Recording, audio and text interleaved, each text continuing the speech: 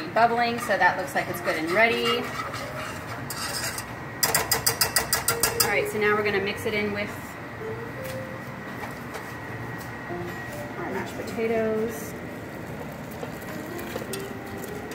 It looks kind of runny right now, but we're gonna mix in the cheese in a bit, so it should be good.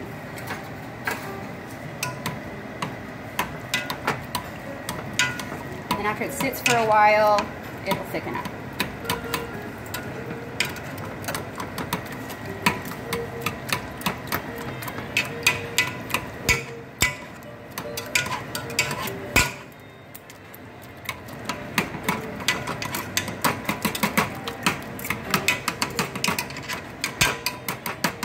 Hoping it's not too much liquid.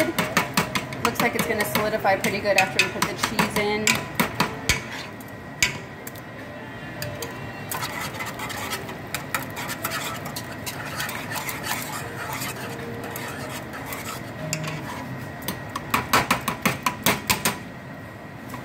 This is just a cheap little masher I got for like $3 store. I was planning and hoping that my KitchenAid mixer would come in before this so I could make mashed potatoes on there, but we'll just have to make do with what we have for now. Okay, that's good. So I'm going to take about a half a cup of Parmesan cheese, put it in there, just whisk it in. All right, so we're going to let that set.